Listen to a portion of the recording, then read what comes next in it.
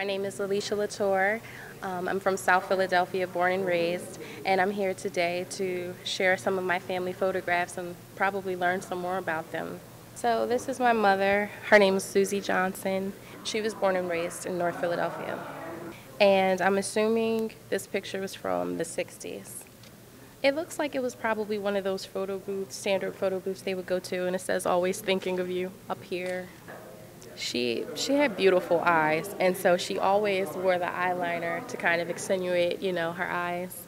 This is my father, Louis LaTorre, and this was probably taken around the time when he was in the Vietnam War. He's from Juana Diaz, Puerto Rico. Here are the two lovebirds, affectionately known as Sue and Lou.